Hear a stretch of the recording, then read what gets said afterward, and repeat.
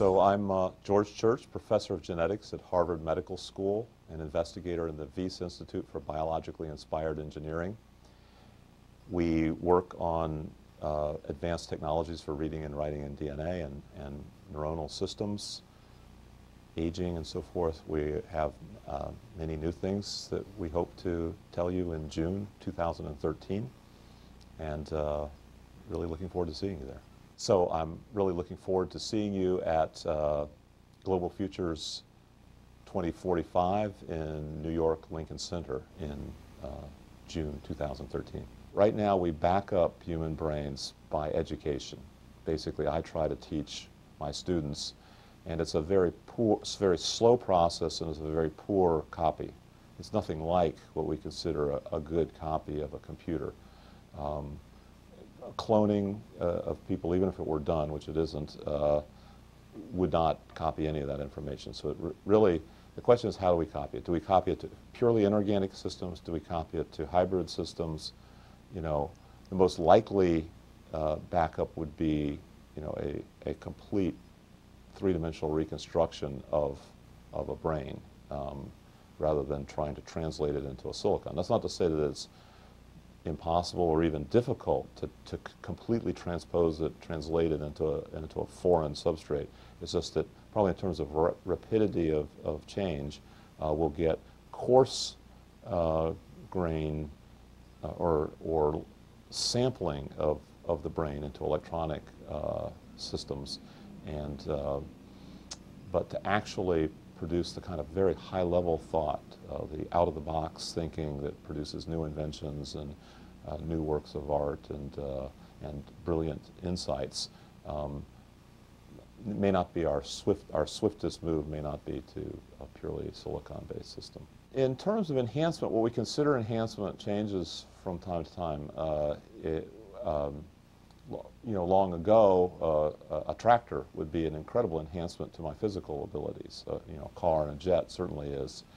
But as we become, in a certain sense, less and less physical as a society, we're looking for things that help us keep track of our information, to allow us to reason on a larger set of things simultaneously. The human brain, most human brains have trouble thinking of more than keeping seven things in their head at a time, and they have trouble you know, remembering more than a few new bits of information per second for long periods of time. So ability to compute on larger sets of things, but with the human ability to think out of the box and to think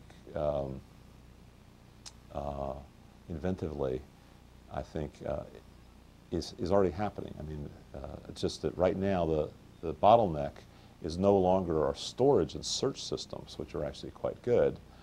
It's our ability to think creatively about of the results from that search on multiple things at once, and it's a little hard to predict, but that seems to be on a very steep exponential curve right now in a very positive way.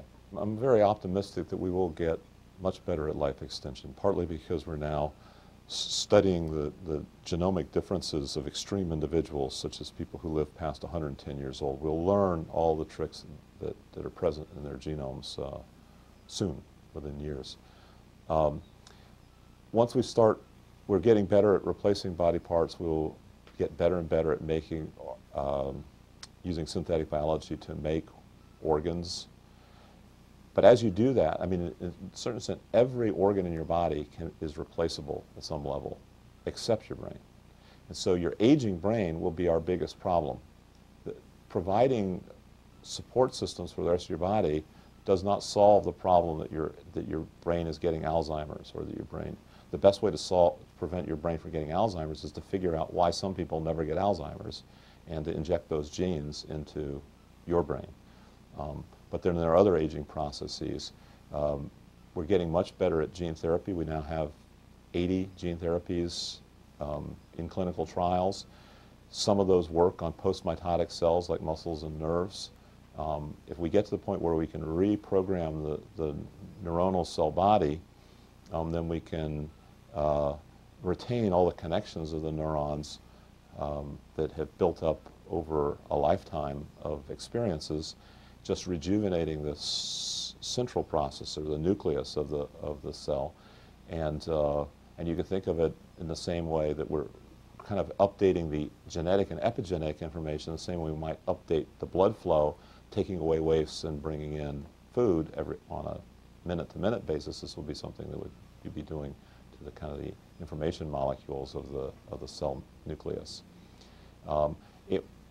I think the main advantage of hooking up each neuron to some electronic system or some other molecular computing system that's not neuronal is so that we can understand it better and start interfacing with brain to brain and brain to internet. Not so much for extending longevity.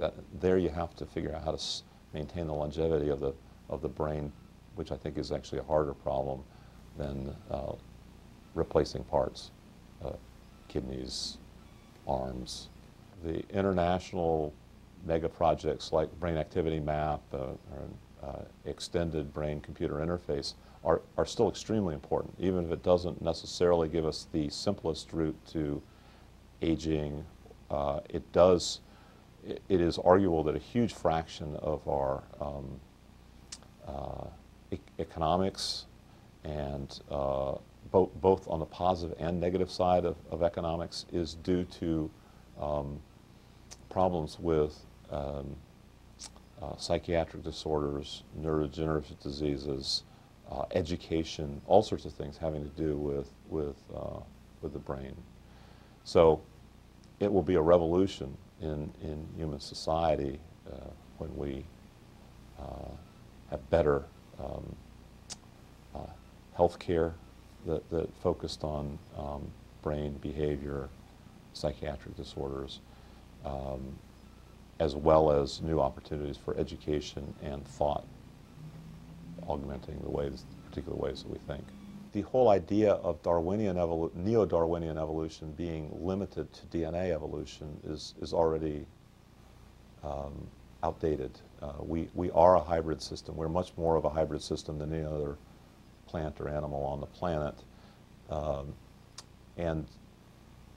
That is to say that we judge our ability to change our abilities themselves for hybrids. In other words, my daughter inherits my computer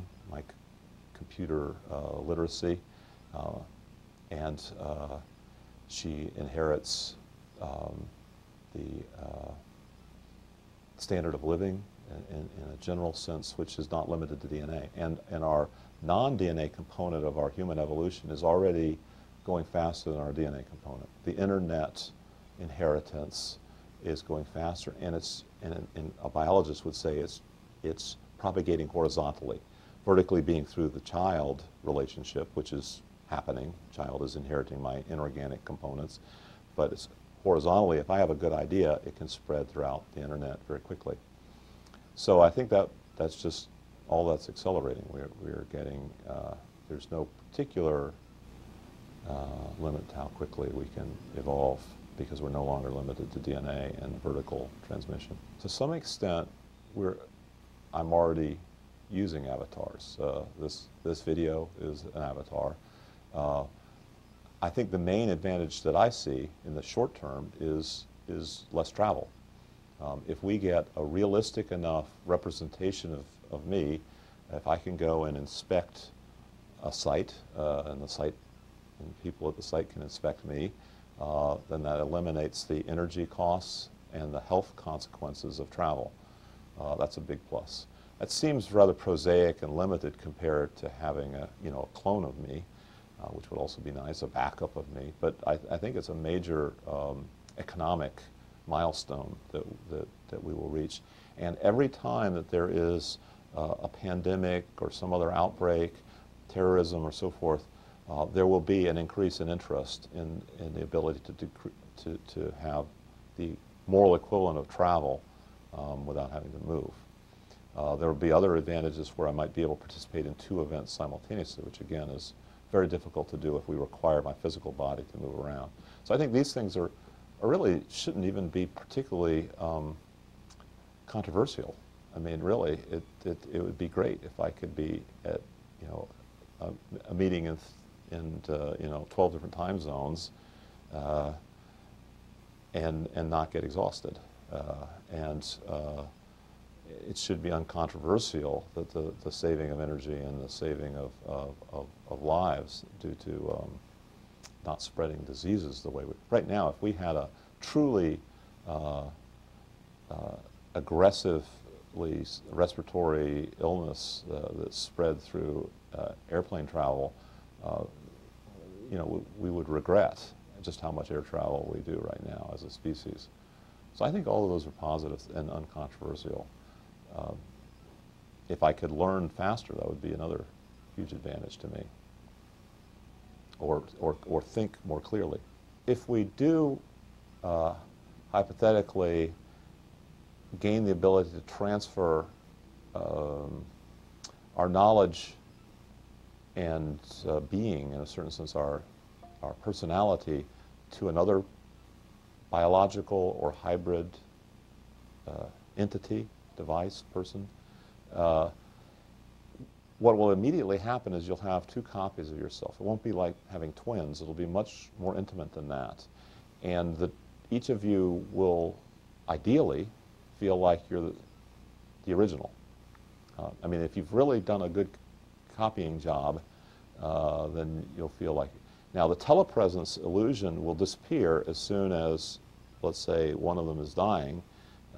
Then you have to kind of convince yourself that the second one is an adequate representation.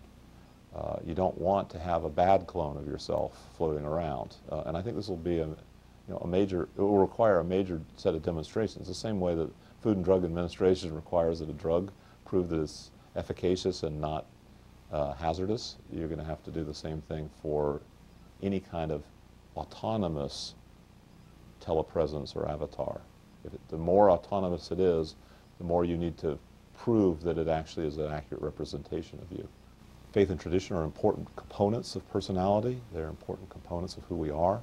So if we want to accurately reflect that, we need to take them very seriously. To some extent, faith and tradition act as a buffer, as a means of carefully guiding the future, not rushing into things that could be bad for us as a society.